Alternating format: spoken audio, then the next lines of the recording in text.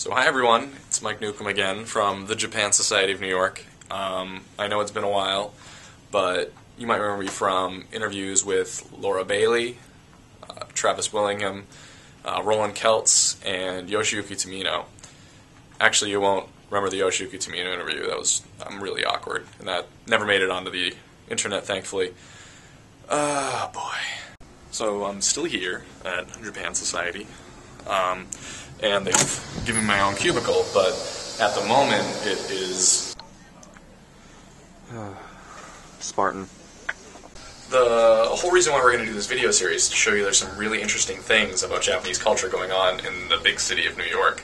But right now we have interesting things going on in Japan Society too, like the Kuniyoshi exhibit, Graphic Heroes and Magic Monsters. That title is BA.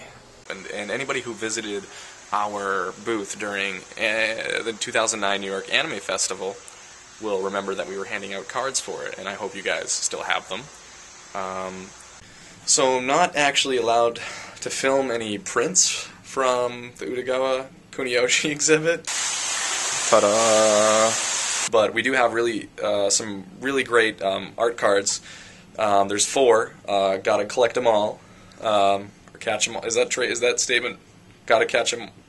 I'm not finishing the sentence because it's probably trademarked. Next week, we're going to try and talk to Hiroki Otsuka. He is also going to be an artist in residence during the entire time the exhibit's up. And he's going to be giving workshops that are open to the public. You can sign up and further develop your manga drawing skills, or if you're a novice, you can start out from fresh.